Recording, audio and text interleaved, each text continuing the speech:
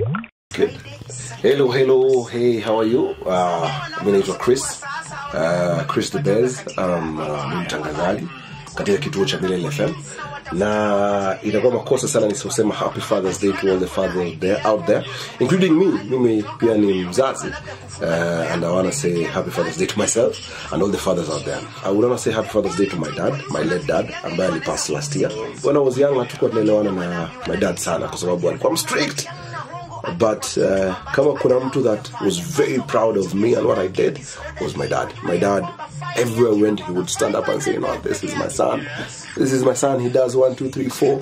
He does this on the radio. So I really appreciate him and I love him. Now I think the only way I can repay his love is to love my daughters, is to be there for them and also support them in whatever they do. Na kama ni mzazi wa kiume unanisikiza hivi sasa, just be there for your daughter or your son. Make sure bana you support them in everything that they did, because that's what my dad did. Na wherever popote ambapo nipo hivi sasa namshukuru babangu. Na kama vipi naendelea kusema Mungu ailaze roho yake mahali pema peponi. Amen.